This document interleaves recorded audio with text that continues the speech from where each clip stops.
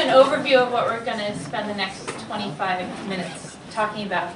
Our big question is thinking about how do you actually evaluate deeper learning. Forget about evaluating the things that are really easy to measure on a bubble test, but if you're really interested in deeper learning, how do you start to measure that in a meaningful way in a rich online learning environment, not in a curriculum unit, but actually an experiential learning system. So we're going to use vital signs as a case study for this. So I'm going to start by talking about what our learning goals are for vital signs. What are the actions and the evidence that students take and students leave through their participation that we could use as raw material to mine to look at deeper learning?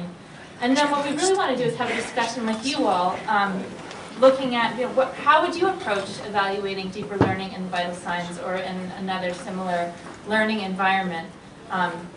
And how do we address this challenge? Because it's a common challenge that, from what I know, nobody's really cracked successfully. So vital signs, and I should say I'm from the Gulf of Maine Research Institute, and in Maine we have an extraordinary asset. There's a statewide Maine Learning Technology Initiative that's given a laptop computer to every 7th and 8th grade student and teacher, and about 60% of our high school students have them as well as all the teachers. So we're leveraging that infrastructure and creating a statewide citizen science and science education program. So we have, it's an open system. Anybody can participate who wants to. We have special resources and put special focus on educators, both in formal education and outside of formal education. And then we're also working with scientists. We're working with about 4 scientists in the state who are interested in the question that we're researching, which is invasive species. Where are they and where aren't they? And what kind of impacts are they having in their habitats? And that's a question that scientists really need help answering because they can't be everywhere at once. But it turns out you have more invasive species problems where you have more people, and where you have more people, you tend to have more students. So it kind of matches up quite nicely. So what are our learning goals? Well, we're really interested in seeing our participants gain scientific knowledge, scientific thinking, and developing skills with using evidence and using data to back up claims. We're interested in collaboration and communication skills. Those are things that show up on the Hewlett Deeper Learning rubric, as well as in the framework for the Next Generation Science Learning Standards. And they're not things that you can easily measure in a bubble test, but through participating in vital signs, we have lots of teamwork. There's lots of collaboration, both between peers, but also among peers, scientists, and the community at large. So there's an opportunity to start looking at communication and collaboration, so we want to do that. And then, of course, to look at content knowledge, and not just do you know some more facts and figures about invasive species, but are you learning principles about ecology, biology, and biodiversity, and even something about the science practices, which are kind of giving new importance in the framework for next generation science standards, along with engineering practices. So again, the question is, how do we measure these things in a rich experiential online learning environment? So to give you a sense of kind of what the vital signs experience is like and what kind of resources we have that we could start using to measure, I'll just run through kind of a standard, in quotes, experience that a student or learner might have. Vital signs is designed to be open, and different educators, different learners, different people use it very differently. So there's no real one way that people use it, which is very much by design, but it is a particular challenge for starting to measure impact on learning. So the typical way that it happens is that participants start out with a question, and it might be a question that they have about their local community and invasive species. More likely, they're going to turn to one of the field missions that we've developed with some of our participating scientists. And we've developed these for 2 reasons. 1, because the scientists really wanted useful data, and 2, because educators were having trouble coming up with investigable questions. So they start out with a field mission, they learn something about the species that are involved, they learn some background information about why is it important, and then they go outside and they actually look for that species, and they look to see if it's present or if it's not present, and they collect evidence to back up that claim. They collect pictures and they write evidence statements. They also make general observations, and they get a GPS location. All of our data is geo-referenced. So they make a claim, they did find it or they didn't find it. And then they upload their observation and all of that data onto our website. So this is kind of a zoom in of what one of these species observation looks like. There's a field note, not required, but we often see them. There's a sketch, again, not required, but we often see them, and they're often really wonderful. And then they are required to have at least 2 pieces of supporting evidence, but they can have up to 3. And that's a pair of picture and a written statement. And a couple things happen as soon as an observation is posted. One, the species expert, who's the designated person who's most interested in that species, gets an email. And that's one of the ways that we've incentivized their participation, is they get an automatic notification when there's a new observation of the species that they're interested in. And then the other thing that happens is that it's immediately public, and anybody signed into the system, including that species expert, can make a comment. So we're starting to see these great conversations happening around some of the data, and collaborations as well in those conversations. So just to dig in a little bit deeper, can you all read that, or should I read it out loud? It's just, you can read it. So here's a field note. It's fairly typical, and there's a sketch as well. And what's fun is that this field note was posted, and then the scientist, who's the species expert, actually picked up on the fact that they'd included a sketch and kind of validated that they had used it and the importance of using sketches, and mentioned why he thinks it's important, and then also pushes them with another question, like, did you see any evidence of seeds or fruits? So this is kind of typical of the conversations that happen between student teams and our scientists. We also see conversations between student teams. So in this instance, there was a team, I think it was the invasive destroyer, I don't know which team it was. Anyway, they'd gone looking for Oriental bittersweet, they hadn't found it. And another team, Babby from another town, no connection in real life, saw this observation. They looked for the same species and found it, so they chimed in with the way that they've been able to recognize it. So we're starting to see students exercising their new knowledge and sharing it with each other, which is really exciting. We all know if you want to learn something, you teach it, right? So those are some of the ways that students are communicating and beginning to collaborate with each other. We also have a place on the website where they can post final projects. So some of the things that we've seen on the laptops that all the computers have is iComic, and they've made some really incredible comics about that kind of bring the species to life and their interactions with their environment, interactions with other species. Into life in really fun ways. And even posting videos. So in this picture you see a young woman demonstrating the use of a lake aquatic species sampling tool in a video, so she's sharing what she learned. So the other thing that we're interested in is content knowledge, and thinking about, well, how do we actually look at this across the whole system, and thinking maybe there are some words that we can start looking for inside the field notes or inside those evidence statements that we could use as an indication of shifting vocabulary or more scientific vocabulary that would start us thinking, or start us being able to document some of the learning that's happening. You. Me. Well, let's stay here for a second. Okay. So again, what we want to actually do with the bulk of this session is use vital signs as a case to get at this question.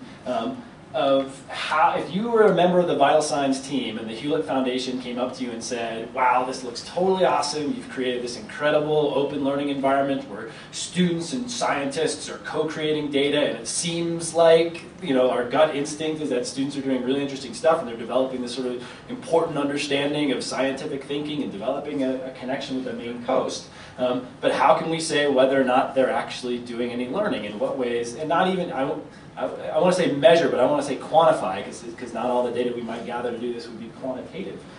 But how would you go about doing this? So I've been, I'm not going to tell you almost anything at all about my research, but I've been looking at deeper learning in wikis. So students who use things like PBWorks and Wikispaces as collaborative learning platforms, and trying to assess whether or not you can evaluate the degree to which students develop skills like collaboration or expert thinking in those kinds of learning environments. And so what I want to do with my couple of minutes is just give you a quick sense of sort of a way to think about this data as an entry point to think about, so how are we going to do this measuring together? Well, we're going to do it together for a little while, and then Sarah has to actually do it. With your help. With your help. So I've started to think about this kind of data as scalable, real-time, individual behavior and learning data. So vital signs is tracking continuously to the second every interaction that teachers and students are happening, and scientists are happening in this learning environment. And it's capturing it in such a way that we can look very, very closely at an individual case, or we can aggregate that data, we can scale up that data, and we can look at hundreds or thousands of cases simultaneously. So we can do really rich, detailed, qualitative work, and we can also do broader statistical work. I've started calling this data scribble data, with the idea that actually what we're capturing is that all the little scribbles that students and teachers make in the process of their daily activities of learning. And to me, I think there's incredible promise for essentially replacing summative assessments with the process of constantly formatively evaluating the things that folks are doing. So to kind of prime your thinking, here are some of the ways that I think about potentially, in a more generic sense, sort of exploring this kind of data.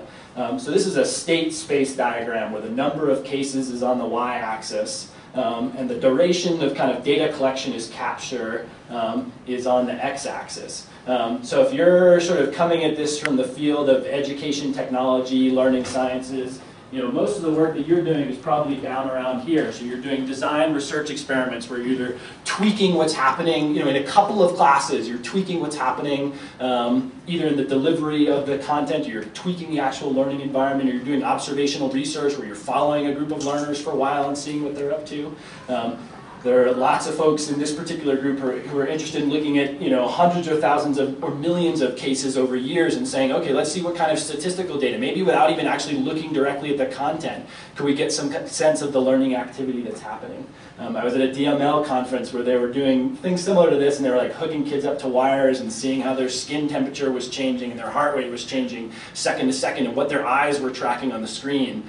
So really looking like, in the case of one kid, data over microseconds to see how they're thinking. That's not quite, you have to do a little bit more to do that.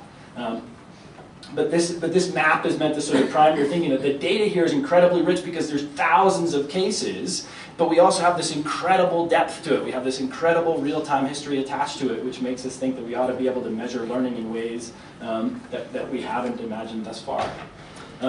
So again, well, I'm actually going to, let me run back to one slide because I think it'll be helpful to put this up again. What these folks are trying to figure out is to see, are these students making gains in scientific and evidence-based reasoning? Are they developing collaboration and communication skills? Are they developing content knowledge? And how do they go about measuring things? So here's kind of where we need your help, and how we want to spend the sort of second half of this presentation, the next 15 minutes in conversation. If Sarah tapped you to be one of the advisors for this committee that's got to put together this research program to evaluate deeper learning, what advice would you have for her? What approaches would you take to evaluate learning? What relevant examples do you know about? What other people are you aware of that are doing similar kinds of things? Who should they be talking to? What kinds of, are you working on a program that has similar needs and has similar challenges, and how are you thinking about addressing them? So I think what we'll do for the next 15 minutes or so is open it up to you all. Let me, and I'll stand up here and keep some notes, and you can probably call hands and talk with people. But yeah, it's folks' idea, and get them out. Sure. Are you attempting, or have you been trying to capture activity stream data and using that the tentative specification that's out there right now to basically set the word object, you did this, except a little more elaborate. And then once you do that, then you can do analytics on that based upon assessment models that you've already made. You have to kind of look at that on concurrently. Right. Pull that data in and see what that means in terms of what's going on through social media, through the interaction of virtual environments, those types of things. What do you mean by an activity stream? We just define it so we're all the same. There's a spec out right now that's been working. I know it's ADL is working with it right now in terms of capturing basically online social behaviors, and it has to do with an actor, what you have done. You might have clicked this button, or you may have. That's very, very basic. but then you can elaborate on that and start gathering, and you launch an API that tracks, gathers that data, tracks what, and it reports it back to something that can be interpreted for meaning later. So you're capturing it. And if I could build on that, actually. So the activity stream spec was originally built as an open spec for social networking platforms. So it's used Google Plus and Facebook, blah, blah, blah.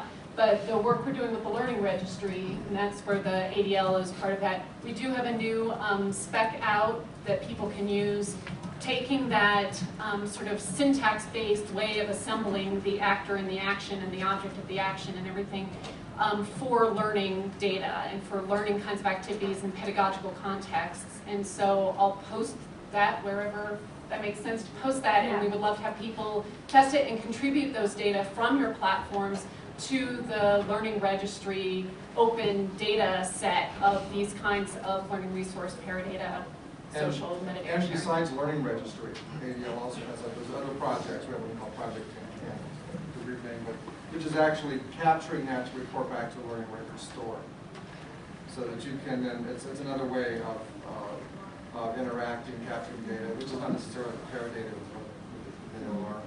Yeah. It's a little different, but it's very similar. And you can do such things as activity theory, different things to look at it after the fact to see what it means. But one of the things that I'd love to see, and then I'll let other people talk, is where you're coming at it from that research perspective, and you have vocabularies maybe that you're using to code text, where you're saying, okay, we're going to look for these terms, and these terms equate to something about a level of a level of learning or a level of communication, or even how closely people are adopting the resource, a level of commitment to the resource that they're using, that kind of thing. Where you have those vocabularies already, I would love to see some of that come into this discussion about how do we share these data openly so other people can see where that activity is happening across multiple platforms. So if I were to summarize what I'm getting from that is sort of get a theory-driven sense of what good learning activities would look like, and then kind of develop a syntax for capturing activity stream data that would let you sort of test whether or not students seem to be following desirable pathways. And it might go beyond the syntax in terms of actually APIs that plug into the various services that you're using, whether it be a virtual environment, or social media, or what have you. You want to try to track things. That's one as they're moving all the way around different parts. So once those APIs are established, we can talk. And it goes into this whole discussion this morning on open data standards and what we're trying to do for alternate assessment.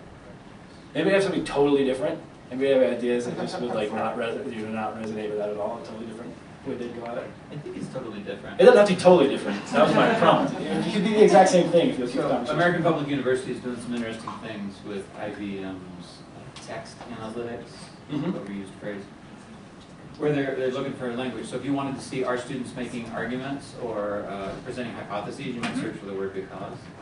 It's a really simple way to talk about, you train the program to analyze lots and lots and lots of words. But that goes towards machine grading, and so there's a couple, like the best is an expert human grader, right?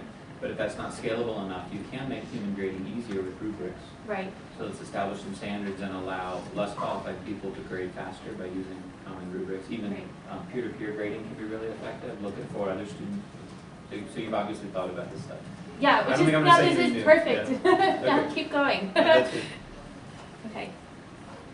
Yeah, and thinking about would you a priori sort of hypothesize what some good text to look for would be, or would you sort of would you grab a sample of 1% of posts, start reading them and start just classifying them 1 through 5, and then take all the really good ones and say, okay, within this set of really good ones, is there common language that we're starting to see, and then use that, so sort of, it's interesting to me to think about sort of what should be data-driven and what should be theory-driven. So you might do some really grounded kind of stuff to say, okay, what words count, and then use that to sort of drive your measures.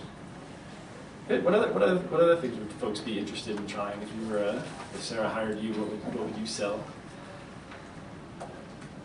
Nobody else has something. Sure, back to you. All right. Well, this is kind of different than the one I mentioned. So using computational linguistics and algorithms along those lines, machine learning, as you mentioned, to look at and analyze Again, you're doing post hoc analysis of data, but you're doing it differently. And you're looking for emergence of things. There's work going on right now that's open in DARPA and things like that are doing that for other reasons. But it can very easily be turned towards the educational space as well, looking towards educational themes. Who are some of the people who are doing that? How would I follow up on that? Okay. DARPA, don't find terrorists, find smart kids. I'm just trying to be discreet. Identify the future heroes of the world. So I actually work with a group at CU Boulder who is using a program that they've written an algorithm that looks at computational linguistics to find students' misconceptions in science against experts. That's basically what he was just talking about. So it's something that people are looking at and really wanting to get better because it gives the student immediate feedback on their ideas that they're writing about. And then if you wanted to do more things where other people are looking at it, you could, but it's immediate feedback for the student. Yeah, no, I think that's a great point, that almost anything we might come up with to assess learning for our own purposes, like is this working? In theory, it'd be great to think about the next step of feeding that back to educators, feeding that back to students in real time, and saying, based on what we've developed a bunch of ways to figure out sort of what good scientific thinking looks like, and you're hitting it or you're not, or this is the kind of coaching we can provide or whatever. One thing I think is somewhat underutilized in evaluation is portfolios. An example of that, a really good one, I was sitting on the web radio where the students had been producing a bunch of just kind of, it sounded like almost random content interactions, just broadcasting via this radio, but the teachers had them organize it such that they had actually on a blog, like a blog post of all of the time, so that it was really easy to go back in and look through what individuals had done. And so, sometimes when you have a bunch of kind of random information, sometimes it's helpful to create some kind of portfolio assessment that students actually help you organize what they can do. And then it's really easy to take a rubric and have someone go through that material. That's great, yeah.